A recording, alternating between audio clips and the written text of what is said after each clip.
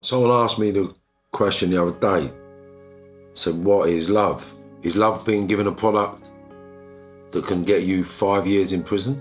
That's an analogy from Marv. It's not an emotion, it's a commitment. It weren't until 2008 that I realised that there is no love on the road.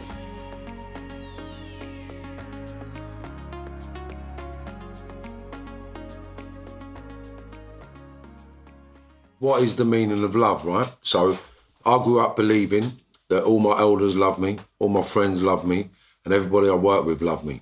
And I believed everything they'd done for me was love. Everything they went out of their way for was because they loved me. And then I fast forwarded 30 years. And someone asked me the question the other day, said, what is love? I said, well, love's a commitment. Love's a benchmark on how to protect. Love is accountability and a responsibility to take care and look after others. Love is to share equally without prejudice or power, without creed or colour. You know, love is to grow, develop and achieve as a unit, as one. You know, so what is love? Is love being given a product that can get you 5 years in prison?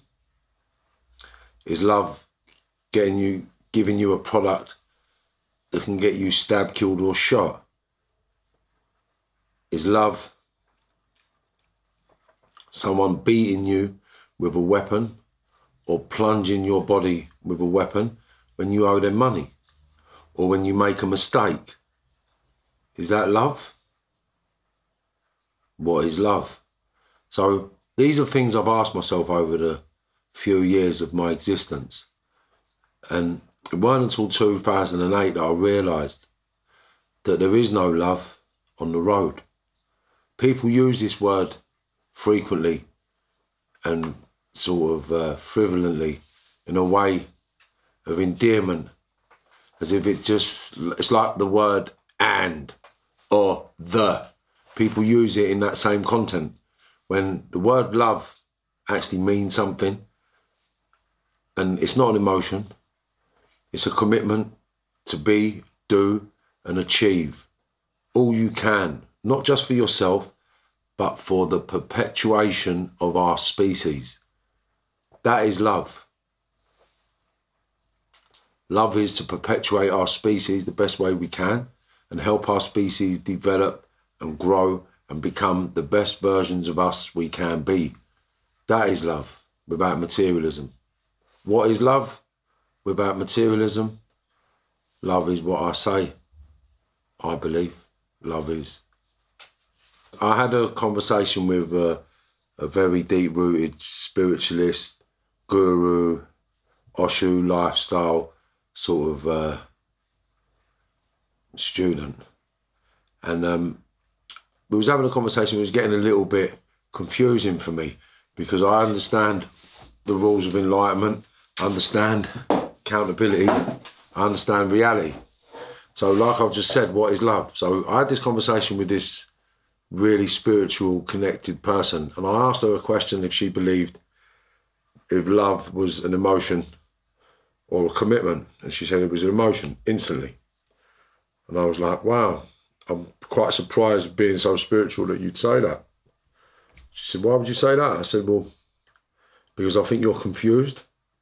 So I want to give you this analogy. If you was a wild, crazy lioness in the wild, and you've got 4 cubs, and the 4 cubs are born healthy, you nurse them back to the teat, you put them on, they feed well. The very next day after they're born, would you say you love them?